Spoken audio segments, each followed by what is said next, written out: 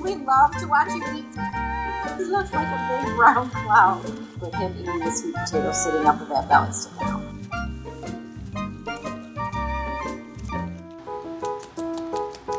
Wishbone came from another rehabilitator because we're one of the few in the state that actually rehabilitate beaver. He was orphaned. He was about a pound, so he was about a week old, and loved to be carried around. So he was like the typical baby.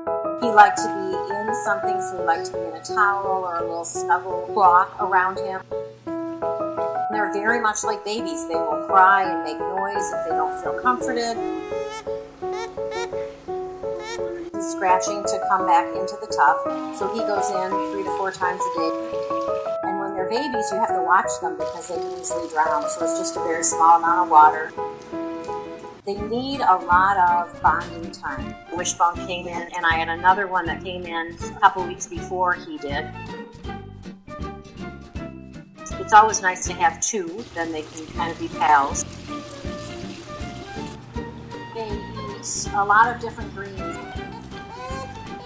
but their favorite is definitely the sweet potato because, of course, it's sweet. Coco just kind of lets him be in charge and do what he wants to do. He has a much more vibrant personality, but she's kind of shy. He likes to play. He's the builder of the group.